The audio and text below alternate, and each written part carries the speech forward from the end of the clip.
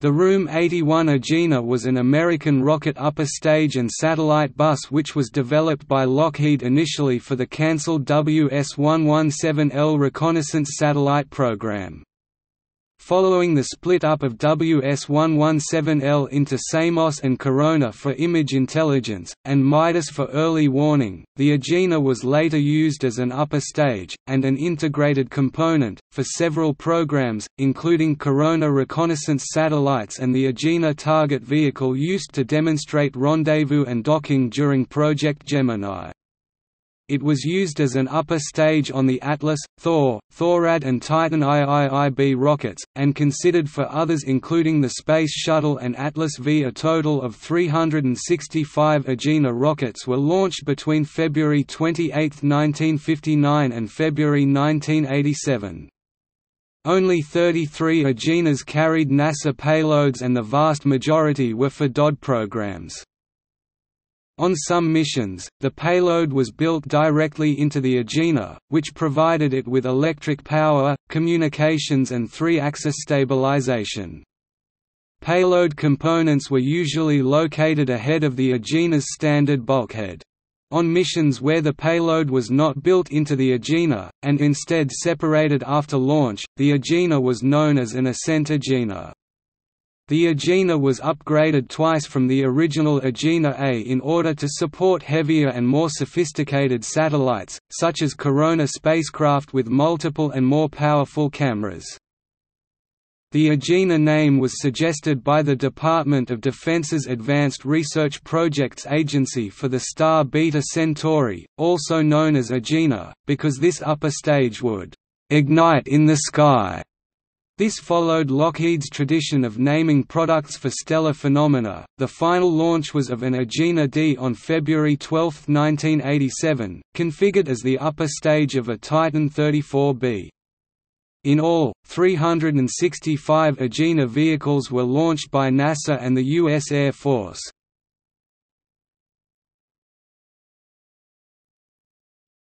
Topic: Characteristics.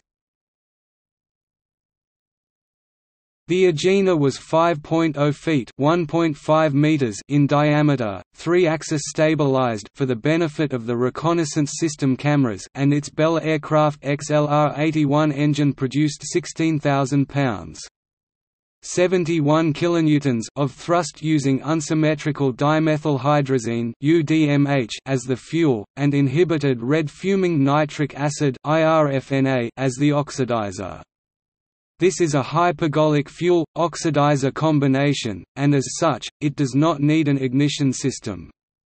This rocket engine could be restarted multiple times in orbit, by radio command, and it frequently was.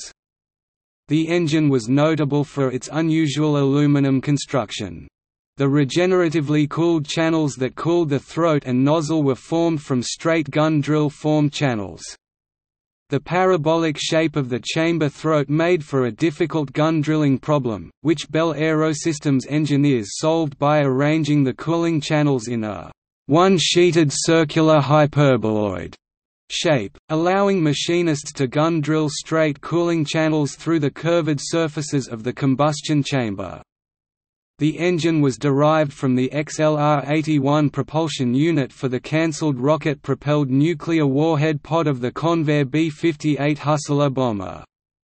Until 1959, the Agena was also known as the Discoverer Vehicle or Bell Hustler. Attitude control of the horizontal flying Agena was provided by an inertial reference package with 3 gyroscopes, 2 horizon sensors, and microjets using a nitrogen freon mixture of cold gas.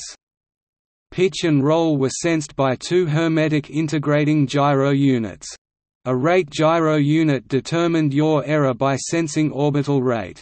Pitch and roll gyro errors were corrected from the horizon sensors, which were later supplemented by sun and star trackers.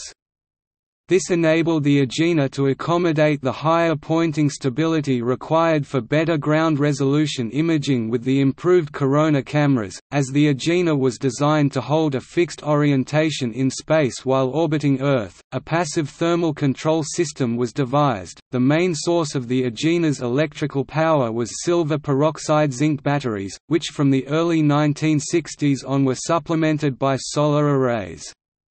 An S-band beacon enabled the Agena to receive ground command sequences, image motion compensation, altered attitude, etc., which could be stored for later execution.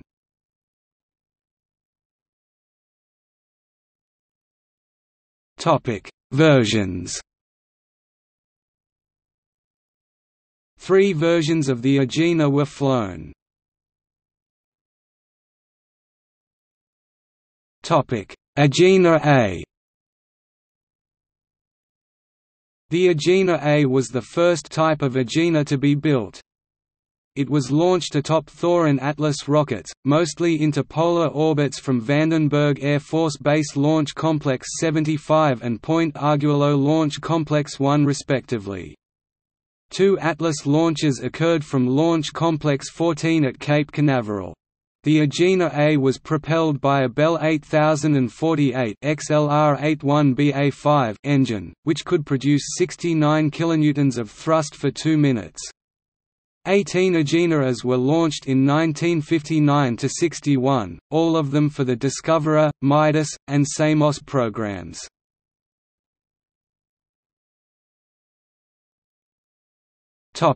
Agena-B.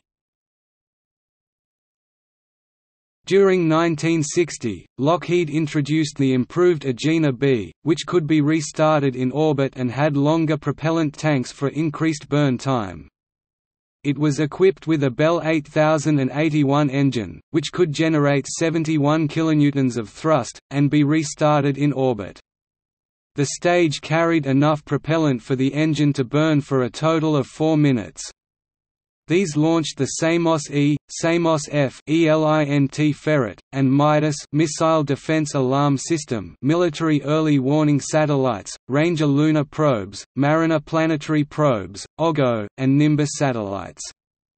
Agena-B's maiden voyage was the unsuccessful launch of Discoverer 16 on October 26, 1960.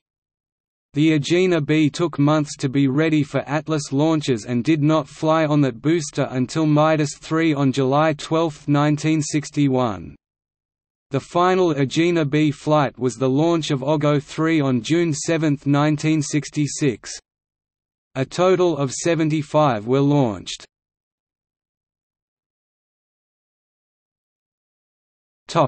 Agena-D. The Agena-D was the result of a proposal by Lockheed Engineering executive Lawrence Edwards, who suggested standardizing the basic Agena configuration. Up to this point, each Agena was custom-built for both the payload and the launch vehicle it was used with, and adding additional features depending on payload requirements, and a requirement from the Pentagon that the Agena be made compatible with the Titan rocket. This proposal originated in late 1962 when mounting frustration over the high failure rate of Thor and Atlas Agena prompted the suggestion that greater standardization of launch vehicles would improve reliability. David N. Spires summarizes the standardization as follows: the Agena-D's common configuration included 4 usable modules containing the major guidance, beacon, power, and telemetry equipment, a standard payload console, and a rear rack above the engine for plug-in installation of optional gear like solar panels, piggyback subsatellites, and an optional Bell Aerosystems engine that could be restarted in space as many as 16 times. Its orbital configuration had a diameter of 60 in 1.5 meters and a length of 248 in 6.3 meters, and provided 19,500 watt-hours of electrical power from batteries. As of 2014, the Agena-D is the most launched American upper stage. A special production line was set up to turn out 40 Agena-D spacecraft per year. Edwards remained responsible for the engineering for several years, until the Air Force declared the Agena-D as operational and froze its design. By the time of its retirement, the reliability of the Agena-D exceeded 95%. The first Agena-D launch was of KH-4 No. 7 on June 28, 1963, and a total of 269 Agena-Ds were launched. Thor Agena flew for the last time in 1972 when it launched a KH-4B satellite. The last Atlas Agena used an Agena-D stage atop a refurbished Atlas F missile to launch CSAT in 1978. 12 more Agenas were launched on Titan vehicles through 1987 before the stage was completely retired. The Agena-D was used to launch KH-7 Gambit and KH-8 Gambit 3 reconnaissance satellites, 3 Mariner probes to Venus and the 2 Mariner space probes to Mars. The final Agena-D upper stage was launched on a Titan IIIB rocket on February 12, 1987, carrying USA-21, the last SDS-1 satellite.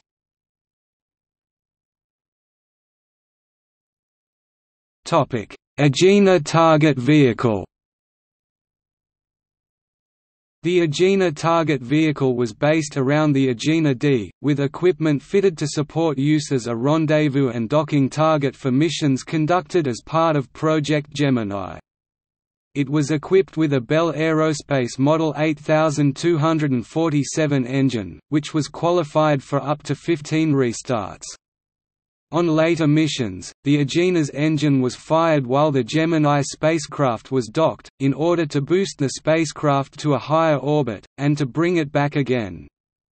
During the Gemini 11 mission, an elliptical orbit with an apogee of 1,375 km (854 miles) was reached, which set an altitude record for manned spaceflight that held until Apollo 8, the first manned mission to the Moon, was launched.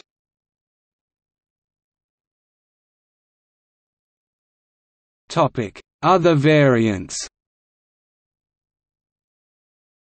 In the early 1970s, Lockheed studied the use of Agena as a payload booster in the Space Shuttle payload bay. An Agena-C with an increased diameter was proposed, but never built. The Agena 2000 was intended as a modernized Agena, and would have been used on the Atlas V Light Evolved Expendable Launch Vehicle. The Atlas V Light was cancelled in favor of standardizing the medium configuration, and as a result the Agena 2000 was never built.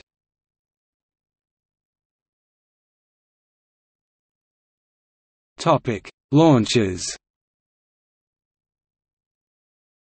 The first launch of an Agena-D was Agena Flight No. 64 on 27 June 1962.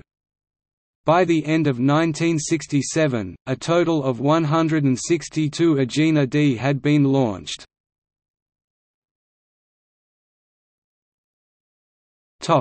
See also: Related lists, List of military aircraft of the United States, List of missiles.